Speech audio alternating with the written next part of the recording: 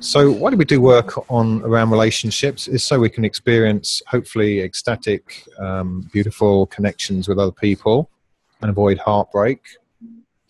And it's also, I think, about being seen in and not trapped in relationships. You know, I mean, I think there's always times where you feel trapped in a relationship. I certainly get that coming up sometimes, and I'm like, oh yeah, I'd like to be single again, and all of that kind of stuff. So I think there's a part of relationships that's always going to be like that. But it doesn't want to be trapped like you're in prison or something like that, or something awful. When you get feelings like that coming up, it's just a good time to, I don't know, maybe go out for a cycle or something like that and give yourself some space. And the work I'm doing here is also about being more present in the moment, so that we're not replaying historical experiences. So we're actually having our relationship in real time, and we're not in patterns, basically, old patterns of behaviour. And this kind of work also helps people to have really deep, authentic relationships. And this is also a journey of discovery. That's certainly what I found in relationships. It's like you get things out of people about. Oh yeah, relationships then can also be a voyage of discovery. This is how it's been for me. So I really get things from the people I connect with, and learn things from them. So I'm always sort of growing in relationships, as long as I'm, doing this work and observing things and being present. And also, and this is something that really gets me off. By being better at having relationships, it sort of has a society-wide effect. And I think it makes the world a better place, which I think is just beautiful. So what exactly is intimacy? Well, these are some ideas that I've had about it. It's about having knowledge of another person. And you can think of it as seeing into other people, hence the sort of intimacy idea. And intimacy is really all about communication, and it's about sharing facts. Obviously, to be intimate with somebody, like physically, you need to be naked and see what their body's like. So that's facts, and exactly the same stuff all around the mind as well. Intimacy also requires communicating personal information. Obviously, you have to share who you are, what you feel, what your past is. You have to share that with the person you want to be intimate with. And, of course, there comes vulnerability with that. It obviously depends what kind of a person you're with, as to whether that being vulnerable is safe or not. So being vulnerable requires trust. And how do you know whether to trust somebody? Well, you need to see consistent, safe behaviour. So before you get really intimate with somebody, it's a great idea to develop trust. It's kind of obvious, but not everybody does it. So if we can't trust, we can't really be intimate. And what happens to us? What happens as children? We start off being fully open and expressive. So, I mean, I'm sure some of you got children. I know some of you have. And kids don't start life being quiet. Okay, we're getting some problems here. So children are very open and expressive. But unfortunately, because of adverse childhood experiences, we learn that we can't trust people. And sometimes those people tell us that we're bad in some way or other. So we learn that we're not okay. And also, we may learn from our carers or peers that what we wanted to do doesn't matter. So we may have been sort of, ferried off to school or something like that. We may have had an interest in a particular activity and we were discouraged to do it. So these adverse childhood experiences can lead us to learn to erase parts of ourselves and suppress our sort of natural character. And the result of this suppression is that we end up struggling to do intimacy. And if we don't deal with this inability to do intimacy, then we get these sort of false relationships. And a false relationship, it can still be a happy relationship. You might still enjoy being in such a relationship, but the intimacy isn't really there. And I think when that happens over a long time, I mean, certainly for me, I think I would feel very stuck and would be in that being trapped in the relationship situation. So we really need to do things to help break down these barriers to intimacy so as not to have these sort of faux relationships. So there's a little exercise here. I invite you to grab pen and paper if you want to. Grab a notepad. And there's 3 questions here, and I've just tried to clarify each one. The first one is, were there people you couldn't trust? So this is really at any time in your past, particularly childhood. Was there somebody that caused you harm, so that they were actively criticizing you, shaming you, putting you down? Well, it could have been physical. They could have hit you. Or it could be neglectful as well. Perhaps they didn't. Perhaps your parents didn't provide you with, new clothes or pocket money or something like that. So you felt neglected. So, and you can just answer to yes or no to that question if you like, or you can even fill out some details and be expansive on that topic. And the second question was something about you made bad. So perhaps there was some aspect of you or your personality that was a sort of focus for shaming or insulting or belittling. And again, you can just answer yes to that, or if you prefer, you can fill something out and expand on it. And then the third question, were your wishes denied or minimized? So perhaps there was something that you really liked doing or something that you really wanted to do, but it was sort of de-emphasized. And again, you can just answer yes or no to that, or you could fill out and do a bit more.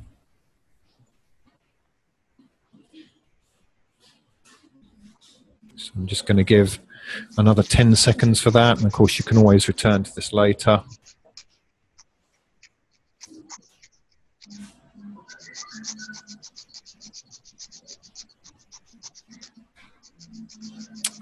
Right, so if you've had some of those experiences from the previous slide, you may have been affected in certain ways. You may find that you're saying yes instead of no sometimes, or you say no instead of yes.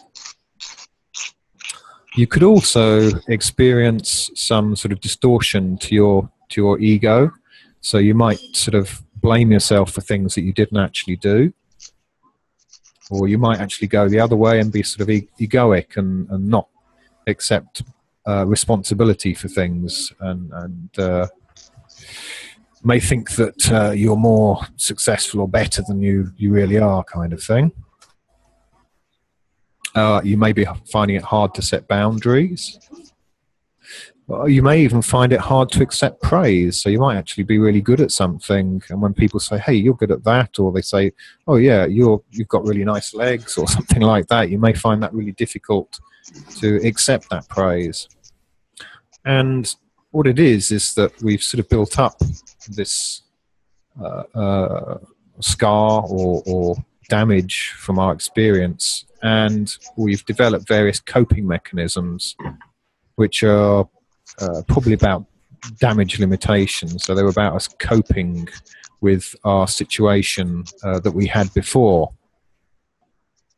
Now, the problem is when these muscles that we've developed for damage limitation, these sort of psychic muscles, these responses, these tapes that we play, when we bring those into our future, they can be impediments to intimacy. So they can actually block us from getting what we need.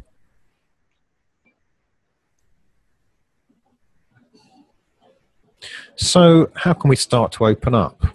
Well, really, we have to look at those three factors that I mentioned before about not finding people we can trust, and not being okay, and not being accepted. So we can start to open up when we experience the opposite, usually. Some people, of course, will be so traumatized by the damage that they find it difficult then to move into being more intimate, but we're assuming here that things aren't so bad. How can you open up? Well, obviously you need to find people you can trust. These are people that you're safe being vulnerable with, so you're able to share your personal experiences with people, and these people are not going to use that knowledge of you in a negative way. They're not going to exploit you or abuse you or criticize you and so forth. And you also need to know that you're okay. And some of this is self-acceptance work. And acceptance is not necessarily about liking every part of yourself or everything about you, but it's about acknowledging that part of you is there, rather than not accepting the parts of yourself that are present, and sort of pretending that these different drives that you have, these desires, emotions, are not present because you're uncomfortable with them. And it's the same with other people around you. They need to be able to accept all these parts of you. And there is a bit of a sort of a caveat to this. So, for example, there may be parts of you that maybe in the past you did something bad. I don't know, you defrauded somebody, or you hurt somebody physically, or you were a thief or something like that. And while it's important, again, to accept that those are parts of the self, you may not like them. So, and when you share things like that, things that you may have done that are morally wrong, again, people, if you're going to get intimate with them, they need to know this stuff, but they need to be able to accept it. But just be clear that they don't necessarily have to like it. And I think that's just reality. And finally, our other sort of ingredient for having a successful and developing intimate relationship is that our partner or partners accept that what we want matters. So our desires for experiences in life are important, and our lovers need to support us around meeting our needs and wants, and not be judgmental or critical. And again, like the previous one, kind of assuming that our actions, that our desires and emotions are actually moral, and not harming other people and so forth. Yeah, there we have a sort of a 3-point formula, which is a great set of rules about who you let into your life, or at least who you allow yourself to be intimate with. And obviously, you can have lots of other rules, like I like people with dark hair. I like people who are into, I don't know, sports cars, etc., etc. Yeah, those are all preferences. And that's great. It's a good idea to have that kind of detail on what you want in your life, in other people.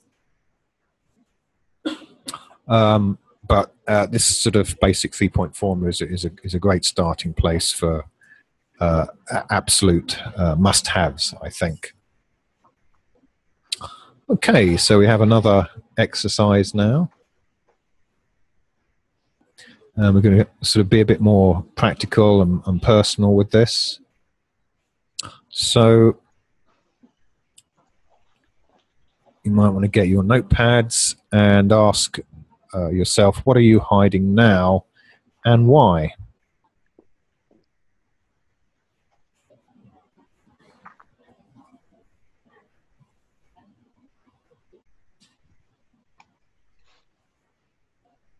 So if you just sort of take a catalogue of your past, your thoughts, desires, and emotions, what have you been hiding? And then ask yourself the questions, why do you hide them? Is it shame? Is it fear? Is it doubt? Is there some kind of power that you get from hiding parts of yourself? Do you think you're in a better position by not being honest about things? And what would it mean if you started to tell people about yourself? How would it be to reveal these things that you're holding back? What would the risks be? What would the benefits be? And what are the likely consequences if you share these secrets that you have with somebody? What could happen? Because it's important to know if you're going to be vulnerable with something that's very risky, like maybe a criminal record or something like that. It's important to know that you're safe and be aware of the consequences. But this is all going to tell you a lot about your relationships. And this is the last slide of the presentation. And it's really about the power of truth. And truth kind of creates a chain reaction around you. So when you start to tell, you open up and you start to tell people who you are, and you start being vulnerable with some of your material, you get an opportunity to see how people react. Of course, that's going to tell you whether these are people that you can be more intimate with. And it's going to bring you clarity as well. You're going to see what the reality of your relationships is like. And that clarity is going to give you data to make decisions about whether you have somebody in your life or not, whether you go deeper with them, and where you're going to take things. And it's also important to know whether the stuff you're hiding is because of your past or because of your present. So if you're hiding stuff because of your past, like the bad stuff that happened in your childhood, then basically you're treating the present situation as if you were interacting with the people that you experienced in the bad times. And that's really not fair to you or the other people in your life.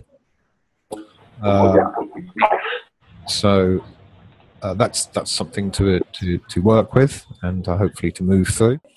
And the other question is, are you hiding because of your present? So is there somebody that's not safe around you, or do you have questions about them?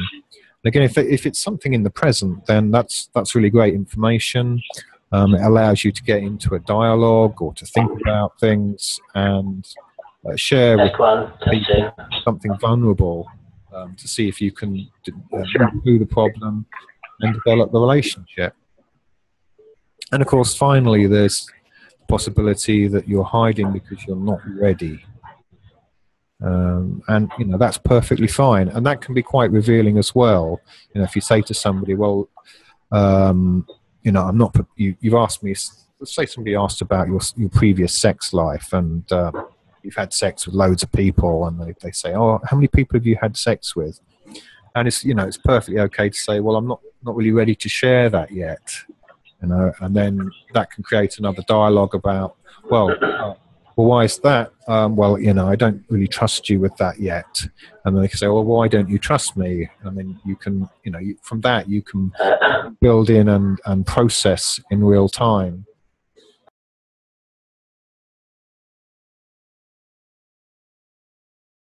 Yeah, Chris has mentioned like men's groups. I'm in a men's group, and we have like a whole framework of creating a safe space for people to share deep personal problems if they want to. Well, any kind of problem or any issue that comes up. Most people aren't in that circle, and it's a great thing to get into. And of course, you're quite unlikely to meet other people who have had those kind of experiences and have that kind of support. So it's great to have these skills and be able to work with people who don't necessarily have quite the same level of attainment, but preferably you want to find equals. Liz is asking the question about how many people have you slept with? And before I got cut out, what I was saying is this is quite a common topic.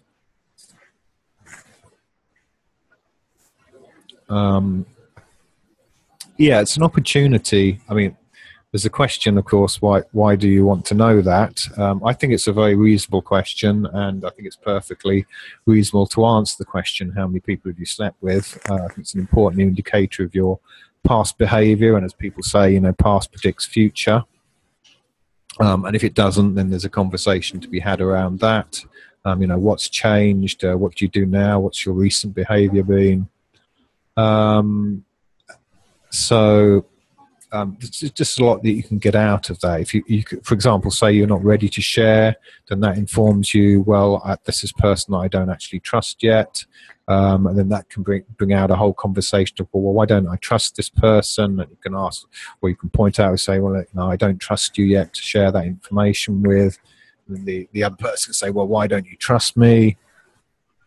So that was it, really. It's just again, it's a vulnerable piece of information that's going to show you the truth about your relationship with this person, and it's going to give you an opportunity to move forwards potentially, and move through the issue and learn something about each other as well. Or it could be that the person is you're not trustworthy yet, and you need to get around into building that trust and focus on those three ideas I gave in that formula about being able to safely share things. So you could just say, well, hey, let's wait a little while. I'll tell you when I feel safe. Let's just see how things go. And you build up the safety, you build up the trust. You see the other person supporting you, and you see that they're accepting you, and then maybe, hey, now I can answer that question. And that's also a great way of discovering how good you are with your boundaries with this person, so you can get clearer around your own sort of ability to deal or cope with this person and their energy. But hopefully it would all be very easy. Any more questions?